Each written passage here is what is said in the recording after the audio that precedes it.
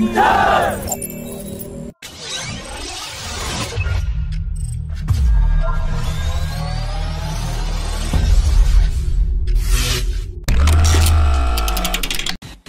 high-ranking official has said that the Ghatak autonomous stealth unmanned combat air vehicle being developed by the Aeronautical Development Establishment will have an all-up weight of 12.5 to 13 tons, which means that its weight range aligns closely with the all-up weight of the Tejas Mark 1A fighter jets.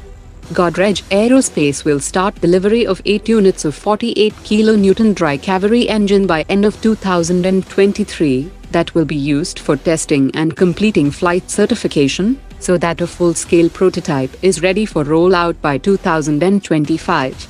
The DRDO will seek financial clearance from the Ministry of Defense for the development of the 13-ton UCAV, after all flight tests of the Swift technology demonstrator is completed, and the first prototype rollout is expected by 2026.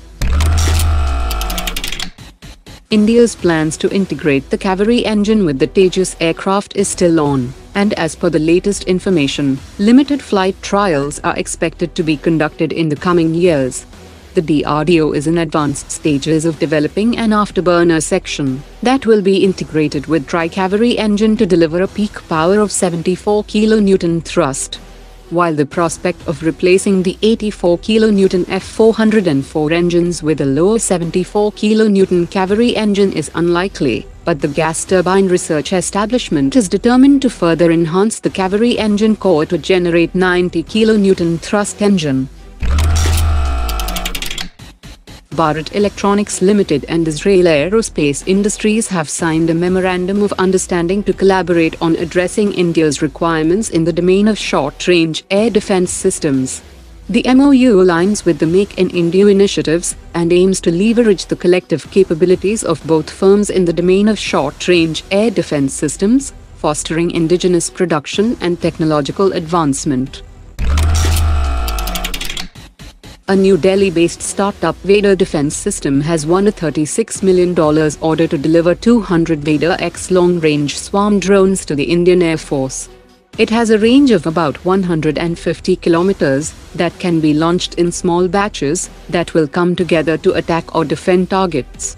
The order for 200 swarm drones is the largest by value to a local startup by the Indian Air Force that will be delivered in the next 12 months.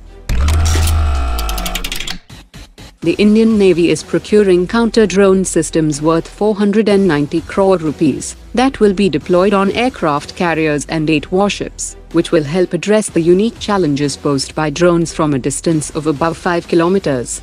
Apart from ships, these systems will also be operated on naval bases, as well as a mobile variant with 360 degrees coverage integral radar system. Several pictures have emerged of the Chinese Navy's new Type 54B stealth frigate, which shows that China has copied the French Aquitaine-class frigate design. The Type 54B features 100mm gun, a new double-sided rotating AESA radar on the main mast, and reports mention that it features 32-cell vertical launch system, but there is a speculation that there is a second VLS in that position.